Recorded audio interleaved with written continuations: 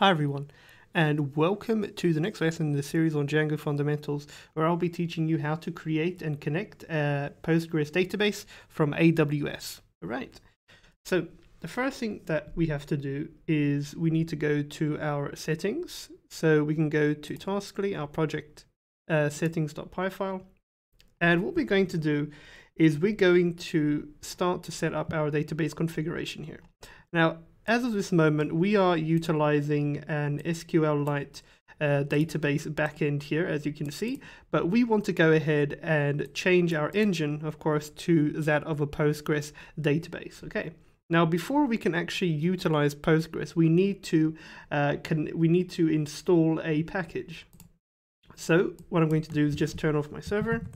Now, make sure as always that you're in your virtual environment, and you want to install a package called it's called psychopg2. Okay, so what this is going to do is it's going to allow Django to connect to our Postgres database. Okay, so this is sort of a database adapter for Python Postgres. So it will be like so. So you must say pip install, and then you're just going to say psychopg2. Okay, so it's like psychopg2. Okay. So you can just go ahead and install this. So this is a database handler. Okay, so just be sure to install that. Okay, great. Now what you can do in the meantime is you can go ahead and type this out here in your code. Okay, so I've already typed in a markup here. I have commented it out for now. Okay, so I just want you to go ahead and just type this out. So you can just leave everything as default here. And you're just going to add a few things. So engine and name, okay, those you're already aware of, but you're also going to add user, password, host, and port. So just go ahead and just add this structure and everything. So once you've done that, you can go ahead and log into your AWS account under your IAM user. Okay, so in this case, I'm with John. Now you can go and search for a service called RDS. Okay, and it's a managed relational database service offered by AWS. So you can go ahead and bookmark this, so you have it there next time, so you don't need to search for it. So let's go to RDS. So let's just wait for this to open up. And we're going to go ahead and create our cloud-based database instance. Okay, so let's just wait for this here. And there will be, and as we go along, I will explain and describe to you what you need to do here and what you need to fill in and how everything corresponds. Right, so what we want to do is we want to click here on DB instances. So you want to click on that. Let's zoom in a bit. Okay, and we have no instances at the moment. And we want to go ahead and create a database instance. So let's go and create an instance. Okay, so we can now go ahead and scroll down. Okay, so we need to select our engine. Now this is going to be here, so our engine, and we are going to choose Postgres SQL here. Okay. Now, when it comes to the version, you can decide, but I always like to explain it with Postgres 13.4 R1 here. Okay, so I would suggest that you follow the same as me, so you don't have any issues or whatnot. Okay, so under templates here, you want to choose the free tier, okay? So with the free tier, okay, you're not going to go ahead and pay like a fortune. Okay, so you can scroll down here. And the first thing that you want to do is you want to go ahead and add your database instance identifier. So this is what your database will be called in AWS, okay? Right, so now we need to go ahead and set a username here. So in this case, I'm just going to use my name here. And then you would need to enter your master password. Okay, and confirm your password. Okay, perfect. Now, in terms of where this will go in our Django project, so our username here will simply be under user, and our password will be under password.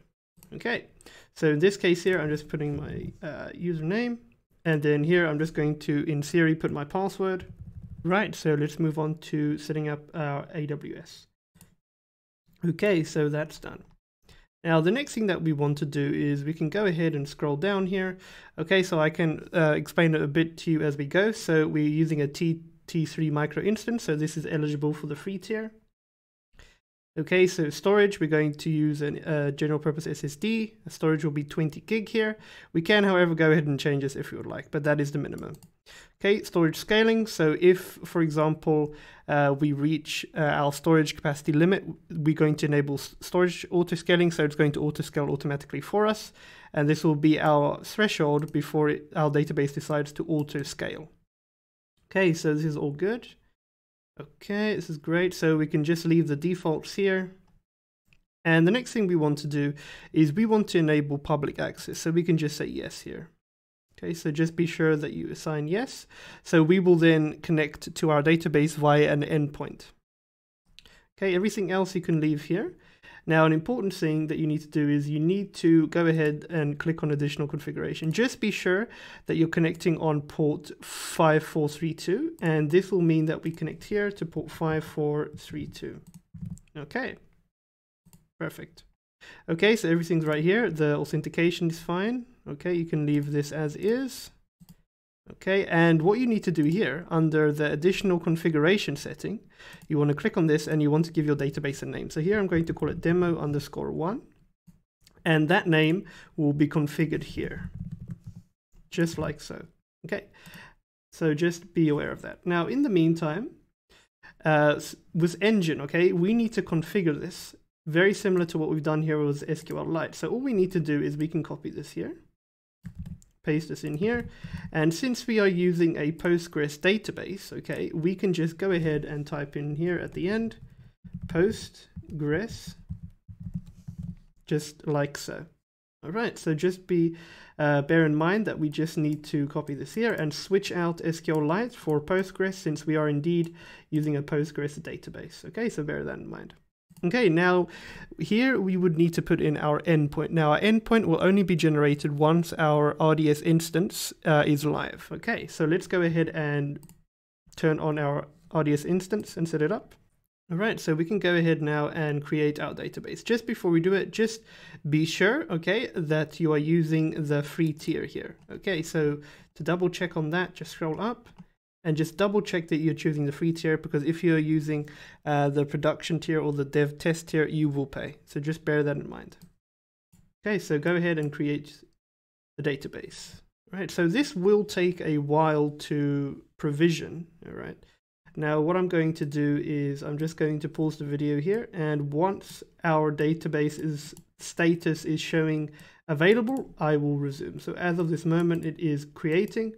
And this will take some time, so what I'm going to do is pause, and I'll be right back when it's done. All right, so as we can see, our database is now available and it has been created. And as I mentioned earlier, our database identifier name, we can see here is database1. Great. Now we can go ahead and click on our database here. And what we want to do is we want to scroll down, and you'll see here it has given us an endpoint. Now our endpoint here will be our host name. So what we can do is we can go ahead and copy this endpoint here. Okay, just paste it there, and there we go. So that is our endpoint. Now we will encounter a slight issue. Now to solve this, we would need to edit our security group. Now to do this, we can click here. And what we want to do is we want to edit our security group to allow anybody to, connect to our database. All right. Now, to do this, we would need to go to our EC2 management console, and we'll see here the security group for our database, which is just like this. So what we can do is we can actually go ahead and edit this security group. So we want to click on it. Okay. And if we scroll down, we'll see that we have our inbound rules. Okay, and sometimes it is set and sometimes it isn't always set. Now what you want to do is you want to edit your inbound rules. Now I'm going to assume that this wasn't automatically set for you, so I'm going to delete the records. I'm going to delete these, this, and this. Now I'm going to leave this one here, so make sure you don't change it. So I'm going to add a rule, which is going to be all traffic, and another one to allow all traffic. And I want to allow it in the CIDR block of this CIDR group here.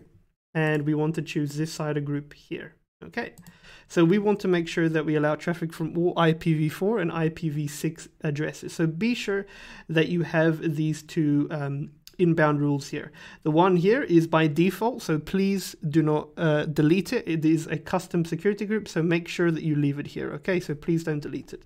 The ones that I removed were only these two here, and I just re-added it in the event that you don't have this already attached to your security group.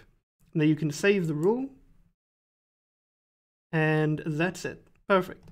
Now we will allow inbound traffic. So we now should see traffic from IPv4 and IPv6 addresses, and then the default version here, which was created by default when we created our database. Okay, perfect. So everything is set and ready here. So we are done with the database part. So now let's go ahead and configure everything as we should.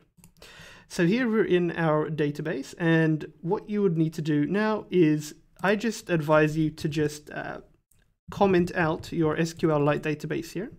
So just comment it out like so. And I just want to put a heading here. So this will be SQLite database. And here I'm just going to above just put here postgres database. Okay, so just distinguish between your two databases. Now what I'm going to do now is I'm just going to put in my password. I'm going to close this file here, and then we're going to go ahead and test this out. Okay, so just go ahead and set everything up like as follows, and you're going to want to uncomment this here. Okay, so let's go ahead and do just that. So now, before we actually move on further, I just want us to make sure that we delete all of our objects. So if we go to our admin page, so let me actually open a tab here. Okay, it's just good and safe to do so. So let's turn on our server. Let's turn this on. Okay, so we need to make sure that SQLite is on here. So let's just keep this here. Okay, let's just reload, and there we go. Okay, so just for the meantime, we just want to remove our record from our SQLite database. Okay, so we can in the meantime just remove test2. So do not delete your super user, just delete the default one here. Profiles and tasks. Now we don't need to do this, but it's a good idea to do it. So let's log out. All right, so we can just say login again. Great. Okay, so what we can do now is we can now go ahead and uncomment this now. We can comment this, I mean, like so. And just proceed to just uncomment this here, like so. Okay, with your password and everything. So what I'm going to do is just pause the video, add my password, and then we're going to go and let's close this actually. In the program, and then we're going to migrate all of our installed apps to our Postgres database. Okay, so what we're going to do now is just do just that. Okay, so make sure you added everything, and then the next step would be to go ahead and migrate everything, which I'll do. I just want to go ahead and add my password, and then we'll go straight to here. So make sure you've configured everything as follows. All right, so let's go ahead and set everything up. Now, the first thing that we want to do is we just simply want to migrate everything. So we are migrating to a new database now, our Postgres database. So we can say make migrations. Okay, let's do that. This will take a bit of time, so just bear in mind that. Well, it can take some time. Okay, that's great. Now we can go ahead and migrate. So we're going to migrate everything to our new database. Okay, so this can take a bit of time. So the fact that it's running slow is a good idea because we have a bit of latency, but this proves the point that we are connected to our Postgres database. Okay, so let's just wait for everything there. And what we're going to do afterwards, we would have to go ahead and create a new super user since we are using our Postgres database. So just bear that in mind. Okay, so let's just wait there. So it's going to add all of our migrations for us and set everything up. And then once we've created our super user, we're going to go ahead and create a simple record, and then we're going to analyze that in our admin.py to see it through our new database so that everything's running as it should be. Okay, so just keep that there in mind. Okay, there we go, it's done. Perfect. Now, just to test this, we want to say python manage.py run server. So let's see if there were any errors in the process. So let's just run the server. Okay, that's looking good. Perfect. So if we were to just refresh here. Okay, this is looking good. So everything is as it should be. All right, great. So it's all connected and everything's looking great. Now, what we want to do now is we just want to create a dummy record, you could say. So I just want to say register, and here I'm going to register a user. But before we do that, let's create our super user first of all. So let's just in the program here, and we need to say Python manage.py create super user. Okay. Okay. Now the default is Arno. Now I'm going to leave this as Arno as the default, because you cannot have two usernames that are the same in a database. Now, if this allows us to keep Arno, that means we're using a Postgres database as well. It's another indication. As we can see there, it's perfect. Now the email address, I'm just going to say test@example.com. Password, make sure you add your password. Perfect. So we can now run our server, and we're going to log in with our super user. Okay, so let's just run, make sure it's on.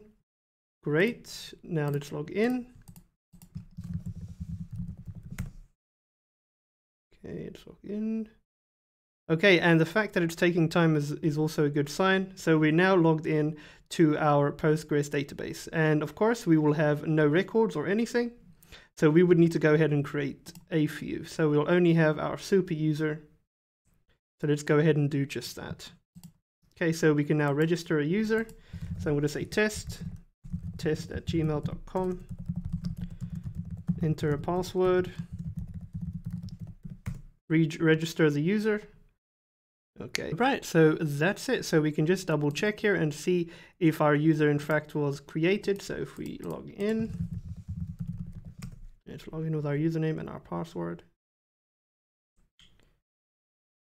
Okay, let's just wait for this. Okay, so the fact, like I said, that it's slow. Okay, there we go.